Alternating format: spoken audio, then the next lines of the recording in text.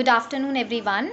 We have completed our chapter number 9, that is rational number, and we had one class of revision also on my live class. So in today's class we will now sum up the whole chapter because one topic was left, that was division. So we have done that also. So in today's class we will overall revise the chapter, and most of the questions I will give you online worksheet to you, and those questions will be from your assignment booklet. So please, if you don't have, just do have that assignment booklet.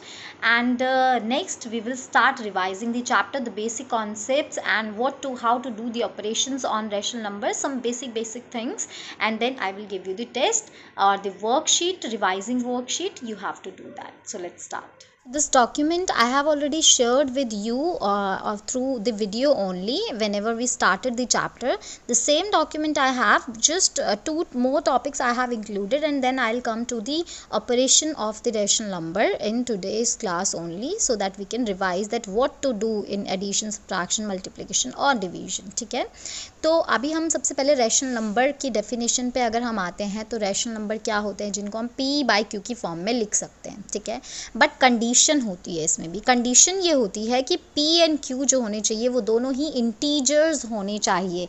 Those numbers should not be in points, in decimal point. Just like I am saying okay 7.6/3, it is also in P by Q form, लेकिन इसमें P जो है वो एक integer नहीं है. So that's why we will not call them a rational number. Rational number should be in form of P by Q, जहाँ पे P एंड Q इंटीजर्स होने चाहिए, एंड Q जो है that is the denominator should not be 0. नीचे जो number होता है Q उसको हम डिनोमिनेटर बोलते हैं, एंड जो ऊपर नंबर लिखा होता है उसको हम न्यूमरेटर बोलते हैं. ठीक है, coming to the types of rational numbers, because fraction की तरह ये सिमिलर होते हैं, बट फ्रैक्शन सिर्फ पॉजिटिव होते हैं, बिकॉज फ्रैक्शन आपको एक काउंटिंग बताता है किसी चीज़ की. बट रैशनल नंबर हम अलग अलग वर्ड से, अलग अलग चीज़ों से डील करते हैं, डायरेक्शन से डील करते हैं. So these can be negative also and positive also, and obviously zero तो हर कैटेगरी में आएगा. ठीक है, एक्सेप्ट नेचुरल नंबर. तो अभी टाइप्स ऑफ रैशनल नंबर, सबसे पहला पॉजिटिव रैशनल नंबर, जैसे एग्जाम्पल 6/7 ये पॉजिटिव है. अच्छा हाँ, एक और चीज़, -6/-7 ये भी पॉजिटिव रैशनल नंबर है. वाई? बिकॉज -6/-7 जो है, दोनों का माइनस कैंसिल आउट हो जाता है, तो आफ्टर ऑल मुझे एक पॉजिटिव रैशनल नंबर ही मिलता है उस केस में भी. जहाँ पे हमें क्लियरली नज़र आ रहा है जो 6 ऊपर लिखा है दैट इज़ न्यूमरेटर, एंड जो नीचे लिखा है 7 दैट इज़ डिनोमिनेटर. ठीक है, अब हम आते हैं नेगेटिव रैशनल नंबर्स पे. नेगेटिव रैशनल नंबर्स क्या होते हैं, जिनमें कोई भी एक नेगेटिव होगा, दोनों नहीं नेगेटिव होंगे. अगर दोनों नेगेटिव होंगे तो कैंसिल आउट हो जाएगा. कोई भी एक, या तो न्यूमरेटर या फिर डिनोमिनेटर, दोनों में से कोई एक अगर नेगेटिव है दैट मीन्स वो रैशनल नंबर एक नेगेटिव रैशनल नंबर है. यहाँ पे मेरा न्यूमरेटर नेगेटिव है, हो सकता था डिनोमिनेटर भी नेगेटिव हो सकता था, 9/-13, so that would also be a negative rational number. इस केस में मेरा न्यूमरेटर -9 है एंड डिनोमिनेटर 13 है. एंड थर्ड टाइप जो होता है रैशनल नंबर का दैट इज़ अ 0. ठीक है, बिकॉज 0 का कोई साइन नहीं होता है, ना पॉजिटिव ना नेगेटिव. ठीक है, अब हम आते हैं नेक्स्ट इक्विवेलेंट रैशनल नंबर्स पे. इक्विवेलेंट रैशनल नंबर्स क्या होते हैं, वो रैशनल नंबर्स जिनको हम सिंप्लीफाई जब करते हैं तो we get a same rational number every time. हमारे पास सपोज यहाँ पे 3 रैशनल नंबर्स हैं, 5/6, 10/12, 35/42. ठीक है, तो यहाँ पे 3 रैशनल नंबर्स हैं.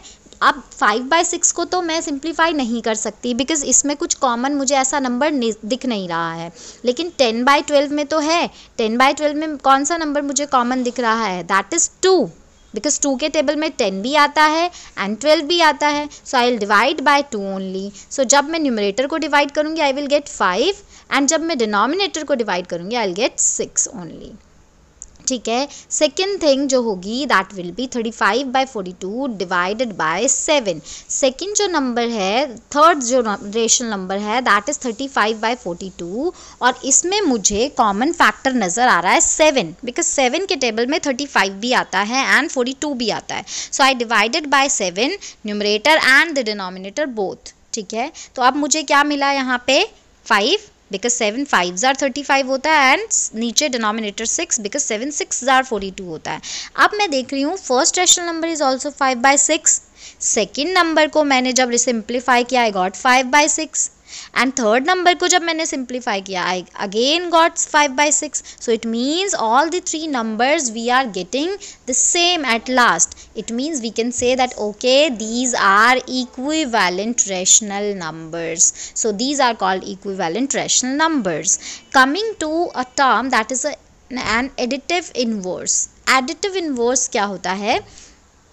एडिटिव इन्वर्स में हम जनरली वो होता है कि जिसमें जब हम ऐड करते हैं उस नंबर को तो we should get a zero. ठीक है, तो हमारे पास ज़ीरो कैसे आएगा? 5/6 में अगर मैं -5/6 को ऐड कर दूँ तो मुझे ज़ीरो मिल जाएगा. वाई? बिकॉज प्लस माइनस एक दूसरे को कैंसिल आउट कर देंगे, सेम नंबर हैं तो कट जाएगा सारा का सारा, we will get a zero only. So additive inverse just अगर हम दूसरे सेंस में समझें तो उसका ऑपोजिट साइन होता है. तो अगर मेरे पास +5/6 है I will get a -5/6 as an additive inverse. ठीक है, अगर -5/6 है तो ऑब्वियसली इसका एडिटिव इन्वर्स 5/6 हो जाएगा बिकॉज साइन चेंज ही तो करना है एडिटिव इन्वर्स में, सिर्फ और कुछ नहीं करना है, सिर्फ साइन चेंज करना है.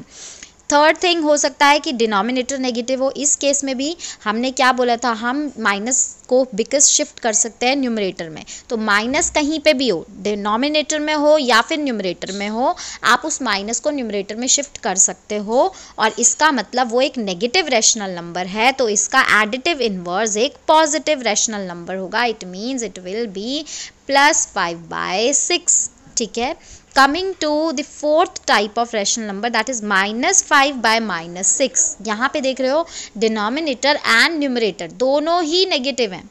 दोनों ही नेगेटिव का मतलब दोनों के माइनस साइन कैंसिल आउट हो सकते हैं एक दूसरे के साथ.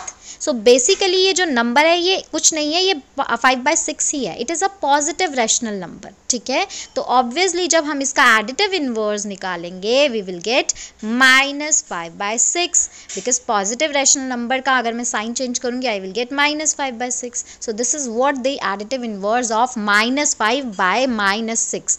जब भी दोनों नेगेटिव हों तो वो rational number basically a positive rational number है और ऐसे में उसका एडिटिव इन्वर्स नेगेटिव हो जाएगा. Coming to the multiplicative inverse. अब मल्टीप्लिकेटिव इन्वर्स क्या होता है? अच्छा, इसका दूसरा टर्म होता है रेसिप्रोकल. इसको हम रेसिप्रोकल भी बोलते हैं. ठीक है, इसमें क्या करते हैं हम, सिंपल सी बात है, हम सिर्फ डिनोमिनेटर को न्यूमरेटर बना देते हैं एंड न्यूमरेटर को डिनोमिनेटर बना देते हैं. ठीक है, और इसका बेसिक डेफिनेशन ये है कि एक ऐसा नंबर जिससे जब मैं मल्टीप्लाई करूं आई विल गेट अ 1.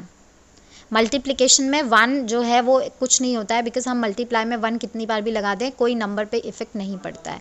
तो हमारे पास एक ऐसा नंबर हो जिससे मैं इसी ओरिजिनल नंबर को मल्टीप्लाई कर दूं तो मुझे 1 मिल जाए. ठीक है, उसको हम बोलते हैं रेसिप्रोकल और द मल्टीप्लिकेटिव इन्वर्स. ठीक है, और इसका सबसे सिंपल तरीका क्या होता है, we just interchange the numerator and the denominator. तो अगर 7/4 है तो वो 4/7 हो जाएगा, -7/4 है तो वो 4/-7 हो जाएगा. अब सेकेंड थिंग हम क्या कर सकते हैं, ये माइनस साइन को न्यूमरेटर में शिफ्ट कर सकते हैं तो मैं इसको -4/7 भी बोल सकती हूँ. There is no change in these two numbers, they is are both same.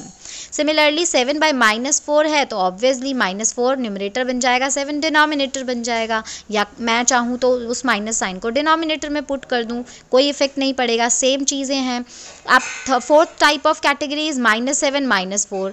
तो -7/-4 क्या होगा, इंटरचेंज करोगे तो -4/-7, या फिर मैं दोनों का साइन कैंसिल आउट कर दूं तो आई विल गेट 4/7. लेकिन इंटरचेंज तो रहेगा ही, 4 ऊपर रहेगा एंड 7 नीचे रहेगा. मल्टीप्लिकेटिव इन्वर्स की बात कर रहे हैं क्योंकि हम जहाँ पे हम इंटरचेंज कर रहे हैं डिनोमिनेटर एंड न्यूमरेटर को. So these are kind of additive inverse and multiplicative inverse which is applied to every type of rational number.